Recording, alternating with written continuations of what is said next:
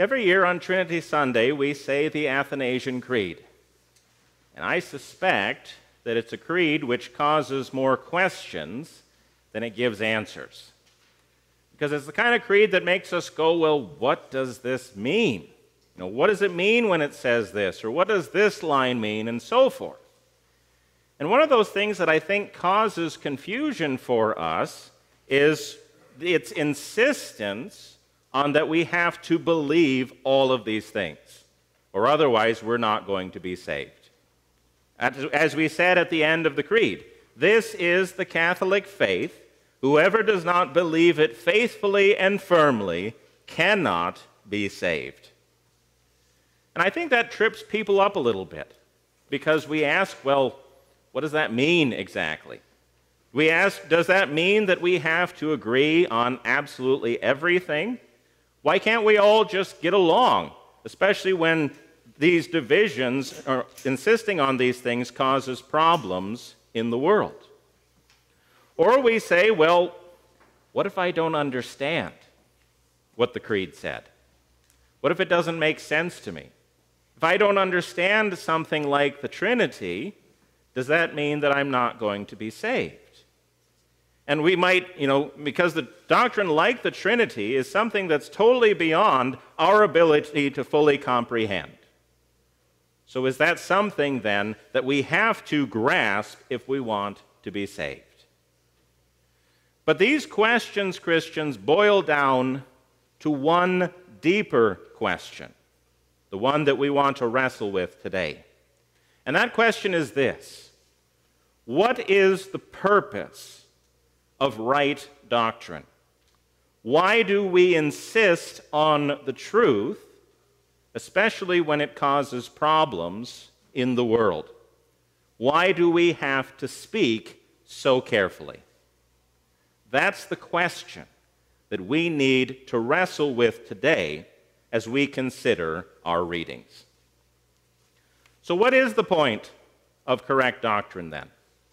Is it to hold it over somebody else so that I can say, I'm right, you're wrong, deal with it? Do we insist on these things because we're trying to win arguments, because we're trying to be better than someone else? Well, unfortunately, it can certainly fall into that, Christians. We can fall into a kind of loveless orthodoxy, insisting on the truth at the expense of all else. Paul talks about this in 1 Timothy chapter 6, where he says that a false teacher is someone who has an unhealthy craving for controversy and for quarrels about words, which produce envy, dissension, slander, evil suspicions. So we can fall into this way of thinking and cause all kinds of controversies, to cause all kinds of quarrels, to take what has been given to us for our good and to turn it into a weapon, something that I can attack someone else with. We are attempting to win rather than to build up. But that is something that we must not do. Now, Paul is not saying here that we should all just get along or something like that. Paul still insists on the truth. We have an obligation to point out false teaching. I mean, no one did it more than Paul. And we have an obligation to insist on what is true over and against what is false. We cannot simply agree to disagree, because this is God's truth. But what then is our goal? Do we insist on these things only so that we can win an argument with someone else? If that's the case, we have missed the point. Do we insist on right doctrine as a way of saying that we have to think in the right way or to say the right things, even if that means that it doesn't actually have anything to do with the way that I live? To insist on this and this and this in the head intellectually, but then it never comes anywhere near the heart. Unfortunately, this can happen too, Christians. We can end up reciting the creed simply for the sake of reciting the creed, just because it's what we're supposed to say. But God talks about this also in Isaiah chapter 29, when he says, "This people draw near with their mouth and honor me with their lips, while their hearts are far from me, and their fear of me is a commandment taught by men." This is the kind of faith, so to speak, which the Jews had. One which claims to believe in God, one which claims to listen to everything that he says, but then turns around and lives in an entirely different way. The head never meets up with the heart. Now, what we believe, Christians, is important. What we think is important. It is not a matter of believe whatever you want. Just because someone claims to be a Christian doesn't mean that they are. But we have to ask ourselves, are we saying these things only because we have to? Only because it's a matter of the head and not a matter of the heart? If so, we have missed the point. So what then is the point, Christians, of insisting on right doctrine? Why do we insist on the truth even when it causes problems? Why do we need to be so careful? Well, Paul shows us in our epistle reading for today. Because at this point in the book of Romans, at the end of chapter 11, Paul has just finished laying out in great detail what the gospel is. Beginning all the way in chapter 1 and ending at this point in chapter 11, he's talked about what the gospel is, what it means for us, what it means to be saved, what it means to be justified, and so forth.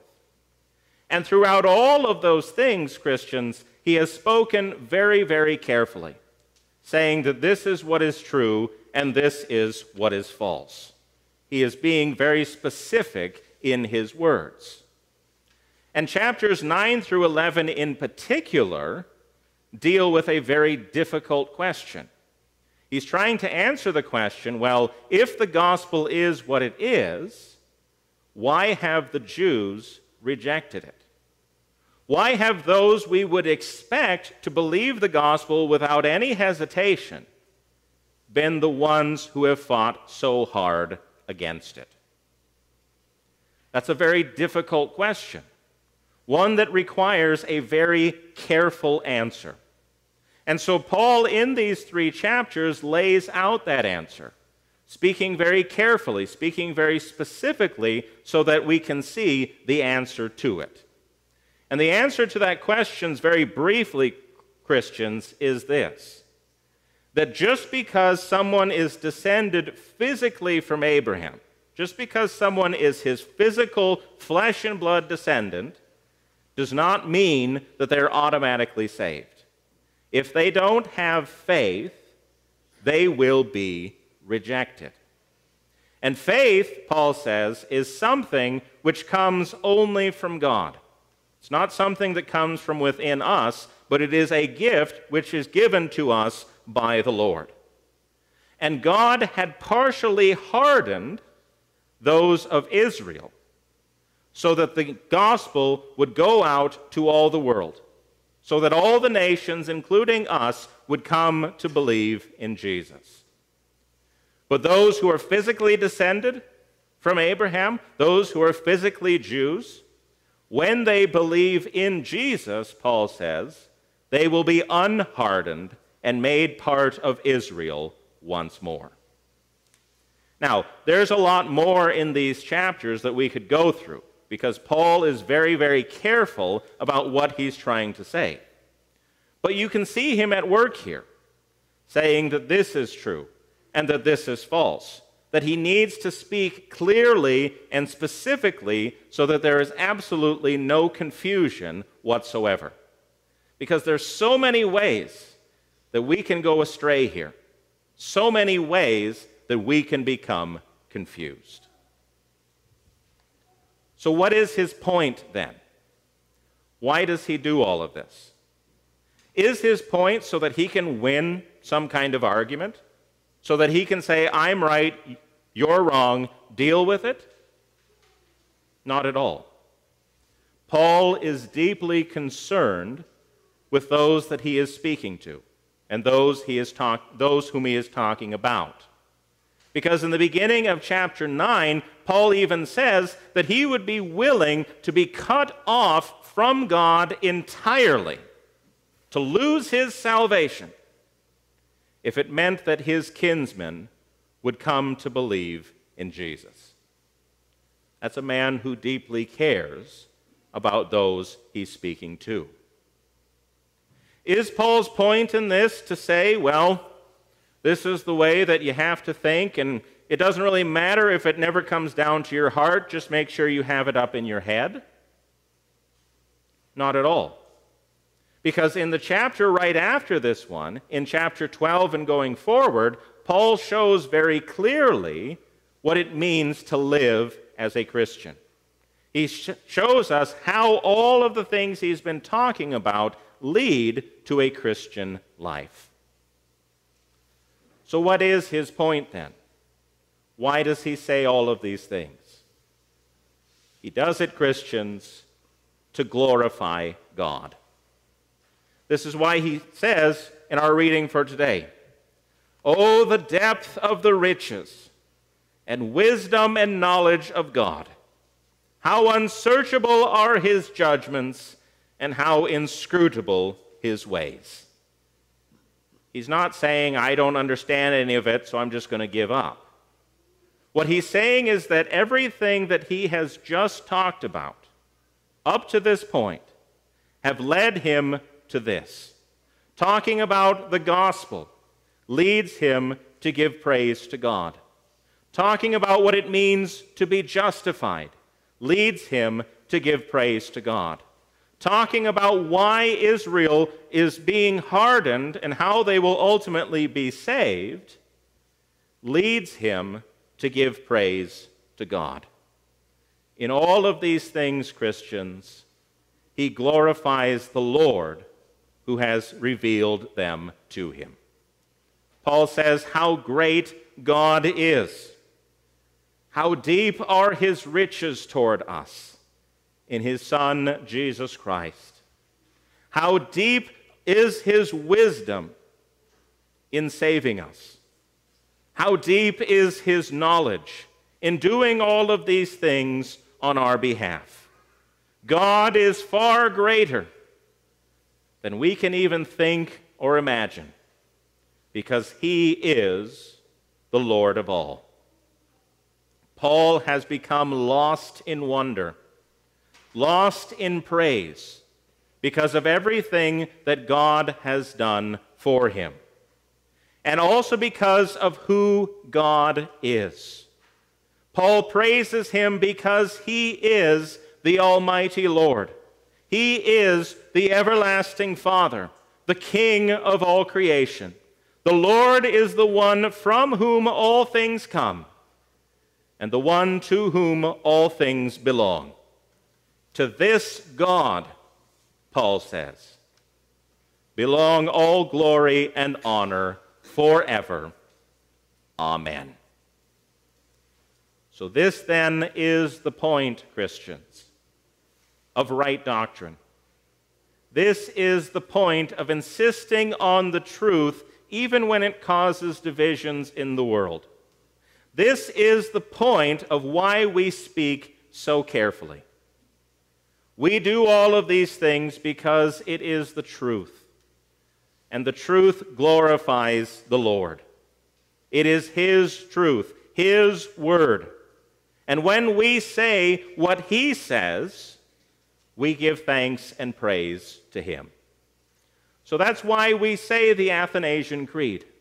That's why we insist on the things that we believe, why we speak so carefully. Because if we didn't speak so carefully, we would not have God. We'd have something else. We'd have some other truth other than that which comes from the Lord. But Christians, we have the truth in the Lord. And when we speak carefully about this truth, we give glory and thanks to him. Our doctrine, the things that we teach, leads us to give praise to God forever. Therefore, Christians, to the most holy Trinity, the Father, the Son, and the Holy Spirit, to the uncreated, the infinite, the eternal, and the almighty God and Lord, to this God, who is alone God above all things, be all glory, honor, and worship, now and forevermore. Amen.